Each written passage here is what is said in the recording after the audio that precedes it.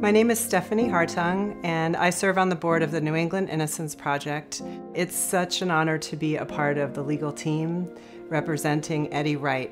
And we're speaking about this case today in part because we want the public in this community to know that this is an innocent person who's still in prison. There are so many aspects of Eddie's case that support his innocence. One of the ones that stands out that's just particularly shocking is that there's another man who has confessed to the murder. And the person who confessed also had a motive for killing the victim and threatened her on the night of the incident. Yet Eddie still remains incarcerated. I first met Eddie in the summer of 2015. Eddie, for those of us who know him, he really is a special person. He is brilliant, kind, determined, passionate about life. I would describe Eddie as very smart, very funny, very determined and warm.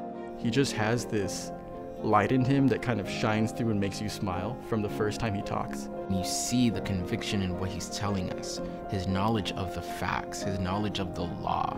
He's just a testament to how some people are just good people, notwithstanding what might happen to them. So Eddie was convicted of a murder that took place in 1984 in Springfield, Massachusetts. It was a brutal murder of a young woman. She was a dancer who worked at a nightclub in Springfield, and she was found bound with her head covered, and she'd been stabbed multiple times. Eddie was drawn into the case initially because he had a friendship and a relationship with the victim, something he never made a secret of in any way. That was, I think, an easy target for the prosecution to point to a young black man at the scene of the crime the night before a young white woman's murder. He was convicted by an all-white jury, and that was by design. I think race played a massive role in this case. From the investigation to the prosecution to the conviction. Eddie had absolutely no motive to commit this murder.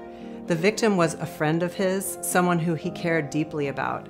The Commonwealth's case was very weak. It relied on forensic evidence that, frankly, would not pass muster at this time.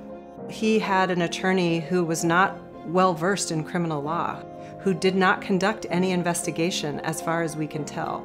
We have a third-party culprit who had the opportunity and the motive to kill the victim. So you have him threatening her the night of the murder. This individual confessed twice to murdering the victim. And very importantly, none of this was told to the jury. The jury did not have this information when they convicted Eddie. The jury didn't have the benefit of the DNA evidence that we have today. All the testing that was done, not a single shred of physical evidence supports Eddie's involvement in the crime. I think if the jury had all of the information, Eddie would be a free man today. The work of undoing a wrongful conviction in any case is a Herculean task. I don't think Eddie's case would be where it is today. I know it wouldn't without the assistance of Skadden. Between the legal team, the investigative team, the forensic and scientific team, we've spent many thousands of hours and tens of thousands of dollars on this case. Working on Eddie's case has been one of the greatest privileges of my personal and professional life. Getting to know Eddie as I have through the course of this representation, I've seen just how remarkable some people's spirit can be. Being a black man, there's a lot of personal sentiment that I have here, a lot of frustration, a lot of sadness. However, to get the work done, I need to put that to the back burner, but also use that to fuel me. We had a call with Eddie around Christmas time, and we all had the opportunity to show him our Christmas trees. And it was just this really lovely, sweet moment of connection with somebody who we've been working really hard for. Seeing all this overwhelming evidence of this man's innocence, and then just trying to grapple with the question of why is he still in prison? So when I hear marching towards freedom, it really makes me feel more like we're getting there, like we actually are marching towards Eddie's freedom.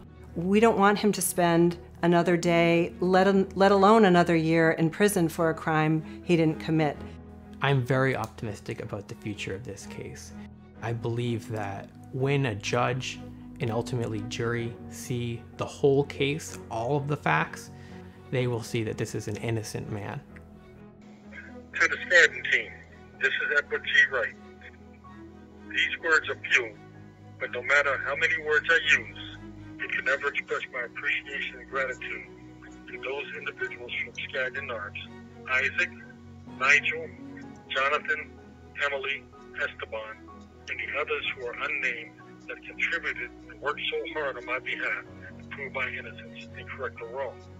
I just want to say thank you from the bottom of my heart.